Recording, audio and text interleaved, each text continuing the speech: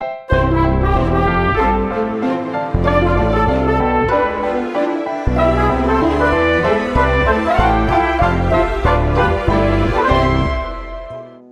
guys, welcome back to Kidventures. Today we're going to take a look at how to crimp and safely insulate heavy gauge wire.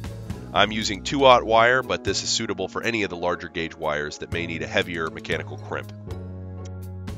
Step 1, you're going to go ahead and use one of your terminals to measure exactly how much of the insulation you're going to need to remove to get a good connection. Using your X-Acto knife, gently cut through the outer layer of insulation only. At this point, you should be able to twist off the portion of insulation you just cut through. If you look at the piece of insulation, there are no pieces of wire. We didn't cut too deep. The wire is intact. Now we're going to get out our hydraulic crimping tool. I picked up one of these online for about $40. It exerts about 10 tons of pressure onto a hexagonal die to crush the terminal head and make a solid mechanical connection with the wire underneath. Take your wire that you just stripped, put a terminal head on the end, carefully twist it over, and now we're going to put it in the die of the crimping tool, and we're going to start tightening it down.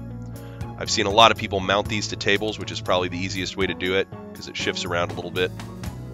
And there's our completed crimp. It's got a solid mechanical connection, it's not coming off. Best of all, it'll conduct the correct amount of electricity through the wire. Now we need to insulate the ends that we just crimped with some heat shrink wrap. We're going to slide it over the uncrimped end of the cable here before we put the extra crimp on. Usually makes a little bit more sense to put this on before you crimp either end, but you slide it over, grab your heat gun, and then go ahead and shrink that right onto the insulation and the metal, creating a perfectly insulated connection. And that's pretty much all there is to it. Now we have a solid mechanical connection that is insulated on our heavy gauge wire that's suitable for all heavy duty applications.